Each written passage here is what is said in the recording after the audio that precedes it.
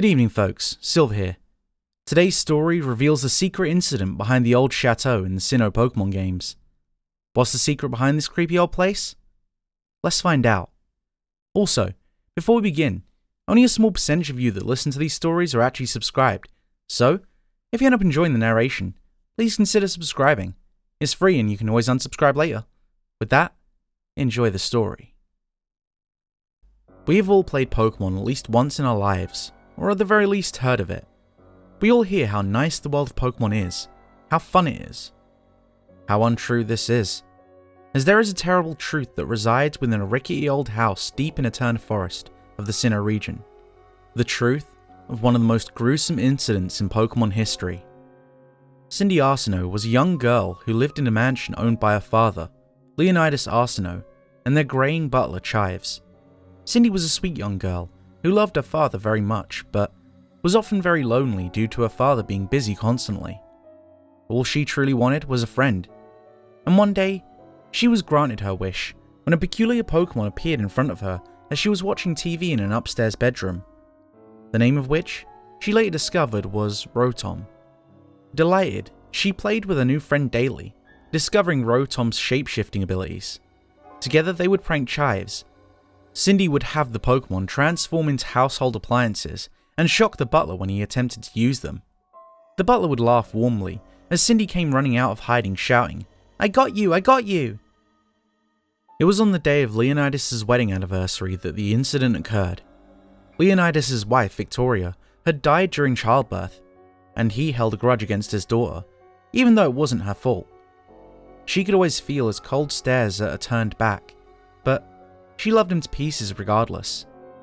This particular day, Leonidas longed for his wife to be at his side. He sat at his long dinner table, downing enough wine to quench the thirst of a room full of governors. "Another glass for you, Victoria," he would bellow and belch. Chives was upstairs, tucking a blanket over the shoulder of a sleeping Cindy, when he heard the drunken shout of his master from downstairs. "Chives! Come down at once!" Recognizing the drunken wobble of Leonidas' voice, Chives switched the light off in Cindy's room and hurried downstairs. Within the dining room, the butler found the master of the house reduced to a drunken mass of limbs sprawled across the wine-stained dining room table. Chives smiled gently before speaking. "Yes, Mr. Arsenault?" The man slowly lifted his head, his forehead wrinkled and his cheeks red and sweaty. "I'm hungry. Make me a steak." "Yes, sir.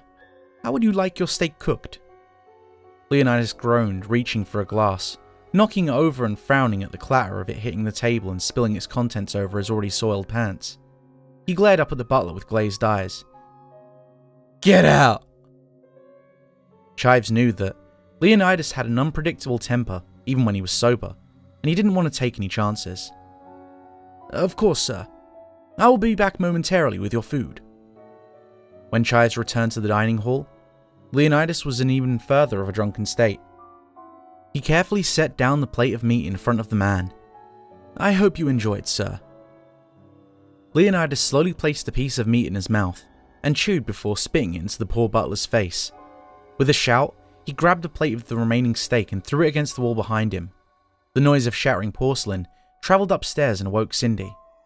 She stumbled downstairs, bleary-eyed, to find her father shouting at Chives. "My fucking steak was supposed to be well done, you fucking idiot!" he spat. "Dad, what's wrong?" Leonidas turned around to see his daughter, staring at him with wide eyes, a smaller version of her mother in every respect. His voice was tight. "Go to your room, sweetheart. I'm just talking to Chives." She narrowed her eyes, looking at the state of the dining room, the spilled booze, the smashed plate, the steak juice running down the wall, the steak knife still clutched in her father's shaking hand. Cindy ran to the butler and wrapped her arms around his leg. "No, I'm not going to leave." Leonidas looked at her and up to Chives. "Go to your room, Cindy." "No!" His eyes darkened, and his voice became louder. He advanced towards her and grabbed her by the wrist. "Go to your room, you little bitch!" "You're hurting me," she cried. Leonidas smacked her across the face, and after the initial shock, she began to cry. Looking down at her, his face softened and he began to move closer to her again. But Chives moved in front of his path. "Please, do not harm the girl, master." "Get the fuck out of my way." He reached into his pocket and summoned his Typhlosion. "Typhlosion! Get them out of my way!" The beast released a burst of flame from its mouth. Cindy ran and the Pokemon directed its attack towards the sudden movement. With a flash, Cindy's white nightgown was alight. The light cotton acted as quick ammunition as the flames crept up her body. She was screaming and batting at her dress and screaming. Leonidas quickly realized what he had done. Running towards his daughter and attempting to put the flames out consuming her body, he grabbed the closest liquid and doused her with it.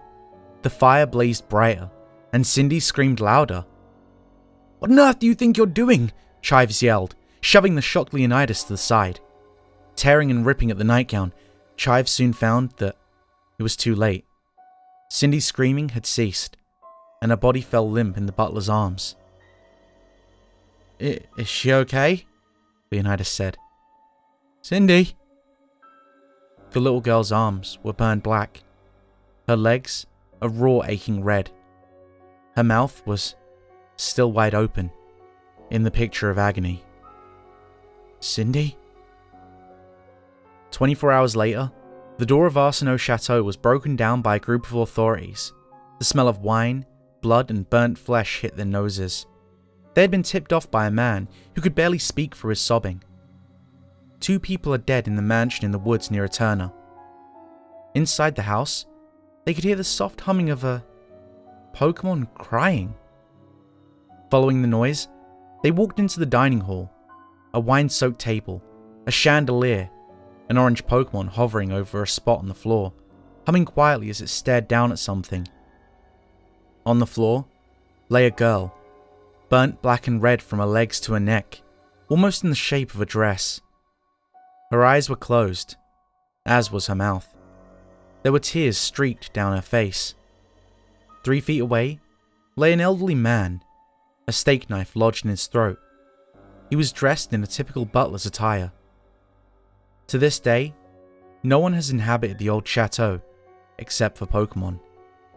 Rumors say that Cindy and Chives still lurk through the rooms of the chateau, lost, looking for a way out. It's said that Rotom still plays with Cindy by turning into the television to prank Chives. I got you! I got you!"